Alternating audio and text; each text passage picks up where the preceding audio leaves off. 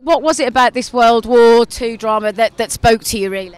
Well, because it's an untold story. Nobody ever tells the story about the women. Nobody ever tells the story about the households trying to exist on too little. Nobody tells the story about being cold.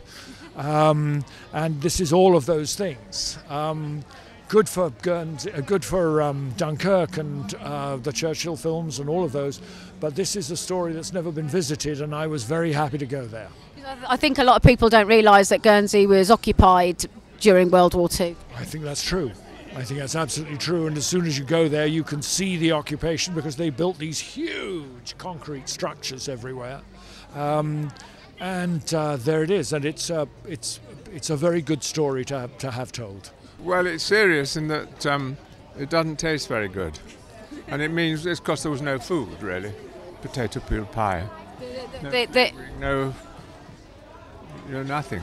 Just potato peelings. The history of it is it is based in truth. They were short of food. They were very hungry during the war. Yeah.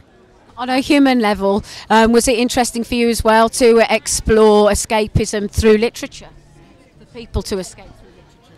Well, yes. I mean that's what the book is, but the book needs to be real on the screen. It isn't, it isn't escapism.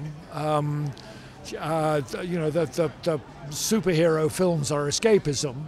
This isn't that. This is a sort of it's a romance and it's a documentary and it's a lot of things all wrapped up in one.